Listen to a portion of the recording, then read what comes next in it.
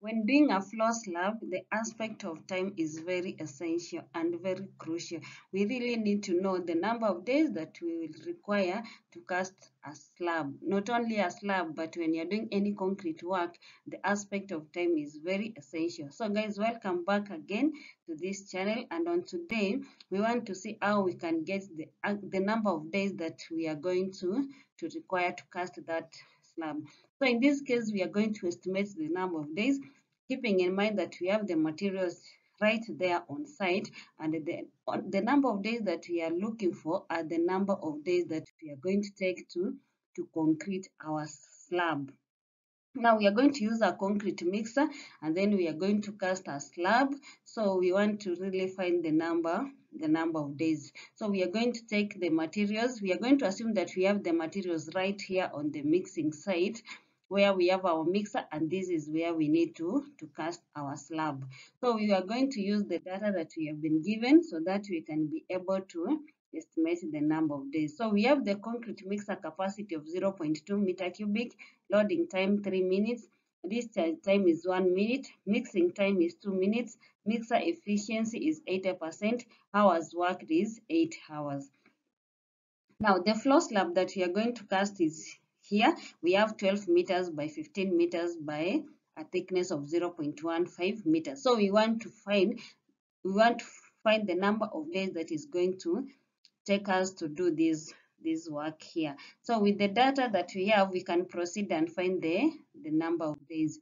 Now we have cycle time. Cycle time is the time that you take to produce one batch. One batch means once you've poured your concrete here, it mixes. So the act of loading, and then the act of the concrete mixing, and then the act of discharging, that is one batch, which is one cycle.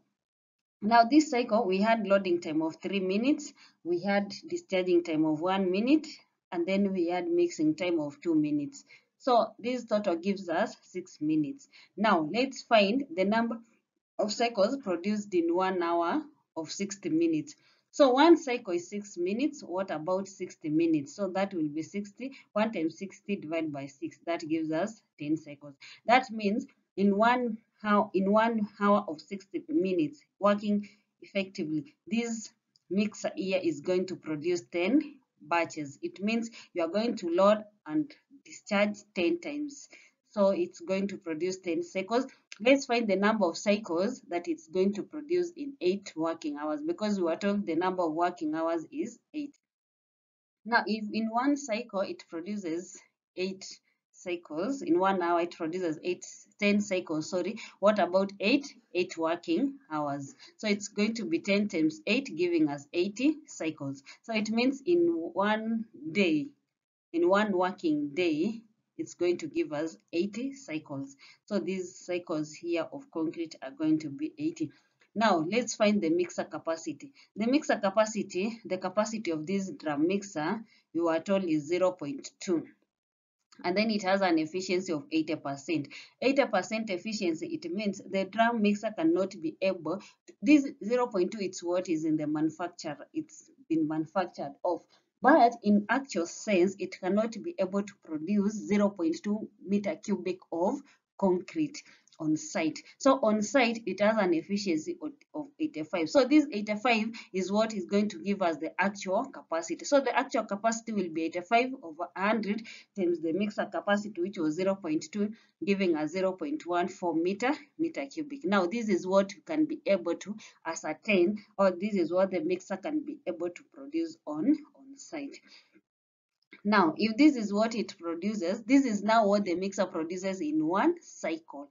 In one loading, mixing, and discharging, it's able to produce 0.17. Now, in one cycle, it produces 0.17. So, what is the amount of concrete that is going to produce in 8 hours? Remember, in 80 hours, we had 80 cycles, because we had 10 cycles in 1 hour, and then 10 multiplied by 80, we have 80 cycles in one day of 8 hours. So in one, it's going to produce 80 times 0.17, that is 13.6 meter cubic in 8 hours. That is in one day. Let's proceed and find the volume of the slab. That is length, width times thickness. So our length is 15, our width is 12, our thickness is 0.15. So tabulating that one, we get 27 meter cubic. So this is what we require. This is the volume of concrete that is required for this slab. Now let's find the number of days. In one day, remember we are producing 13.6. The volume that is required is 27 meter cubic. So let's find the number of days. So the number of days required will be the total concrete divided by the concrete produced in one day. So our total concrete is 27 meter cubic. Concrete produced in one day is 13.6 meter cubic. So if you divide that one, you are going to get 1.96. So it means we are going to take two days to do that work. So guys, that is how fast you can calculate the number of days that you require to cast your concrete. Remember, it's very essential even in planning for you to be able to know the number of days that you're going to be on that site. If you're hiring your materials, it's going to be very helpful for you to be able to know what you require. If it's for labor, it's also going to be very helpful. Thank you for your time. Until next time, bye bye.